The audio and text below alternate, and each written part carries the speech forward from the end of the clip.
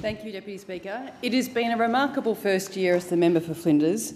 It was without a doubt a privilege of a lifetime to be elected to this place by the people of Flinders, and I want to thank them for placing their trust in me once more. I'm excited to work with my community for the betterment of our electorate, and after Canberra, COP and COVID in the last 2 weeks, I cannot wait to get home and get some sand between my toes. I would like to thank my predecessor, the Hon. Greg Hunt, for his unwavering support, advice and remarkable example to all of us in this place. I thank and recognise former state members in my area, member for Mornington David Morris, former member for Hastings Neil Burgess, and indeed outgoing state member for Nepean Chris Brain.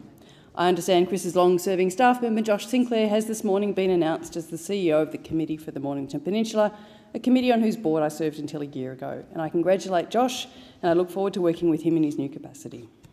I thank the Victorian Liberal candidates for Mornington, Hastings and Nepean, Chris Cruther, Bryony Hutton and Sam Groth. There are no better friends on what has been a long campaign trail of a year's duration. I thank former Mayor and Deputy of the Mornington Peninsula Shire Council, Anthony Marsh and Lisa Dixon, and congratulate heartily the incoming Mayor and Deputy, Steve Holland and Deborah Marr.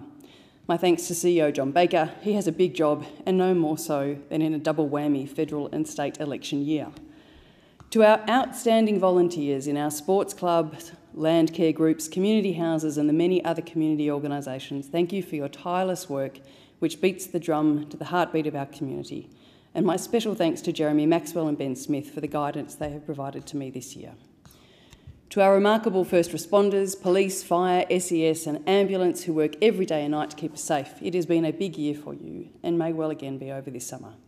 To our nurses and aged care staff who have worked and continue to work tirelessly through the pandemic and beyond, we owe you a debt of gratitude, and I hope this year you get some rest.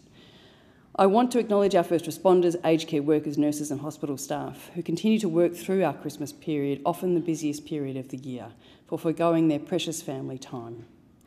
To my new parliamentary colleagues, it has been a pleasure to get to know you and work with you in this place. In particular, I thank my friends, the member for Menzies and Casey and Victoria. You chaps keep me sane. I am so grateful you are here.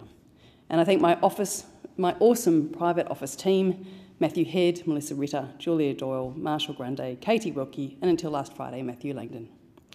I thank my dear family, Rodrigo, Estella, Raphael and Gabrielle, for loving me and supporting me despite the grand adventure I have set us all on this year. But finally, to my constituents, the good folk of Flinders, thank you for sharing your experiences, needs, wants, fears and vision for our community, like local school children Taj, Ava and Lucy, whose speeches I read earlier this week. You fill me each day with pride and passion for this job. I wish you all the best for a new year and look forward to working with you next year. Have a Merry Christmas and a safe New Year.